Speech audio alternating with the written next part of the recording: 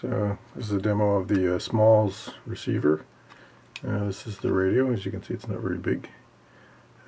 Just quickly, antenna input, there's a phase splitting transformer, two tiny analog switches. This little bit here is the op-amp audio section, speaker jack. This is the VXO ICS 512 ceramic resonator, LDO regulator. This is the varactor that tunes the VXO, and a 25 turn pot for tuning. So I have it hooked up to this crappy little battery operated speaker so you can hear it. The antenna is it's hooked to a 43-foot dipole up in my attic. So let's see, right now it's set up on 20 meters. So let's see what we can hear here. You can hear it's a little bit microphonic, but not too bad. So let's just tune up through 20 meters and see what we hear.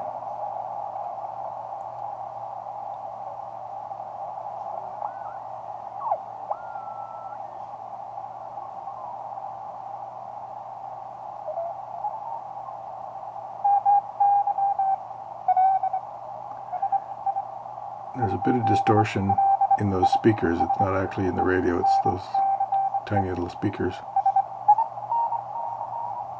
But you can hear that the tuning is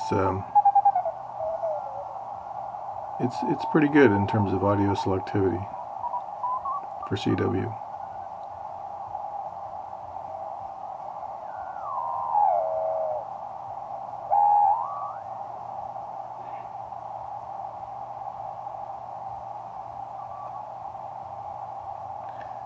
Not a lot of signals on 20 meters.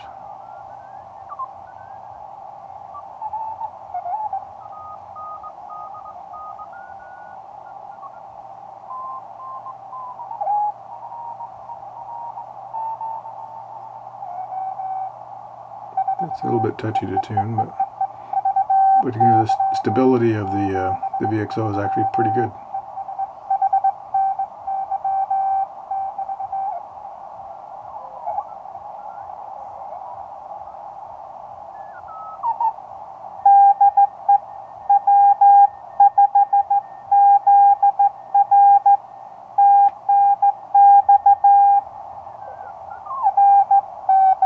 Hear that guy again because it's a direct conversion receiver.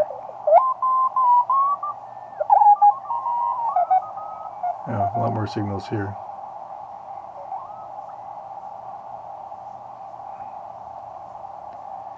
So, okay, so I'm right at the top of the tuning range, so you can hear I'm just picking up a bit of PSK 31.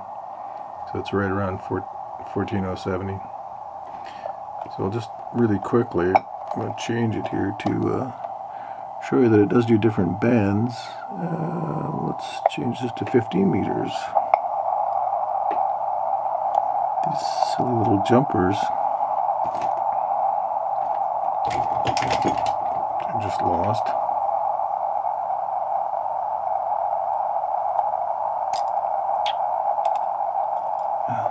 Irritating. That's one downside of having a radio that's so small. Okay, so I'm going to tune down on 15 meters and see if we hear anything.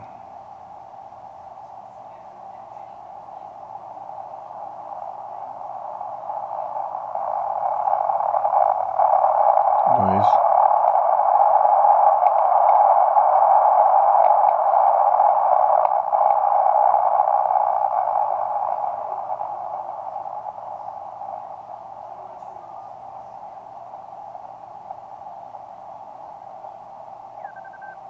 Oh, there's somebody.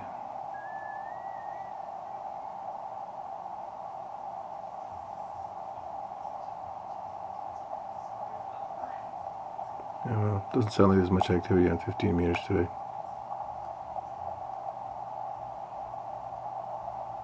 So, anyway, there you have it. It's a very tiny little direct conversion receiver that covers 5 or 6 bands, depending on how you hook it up.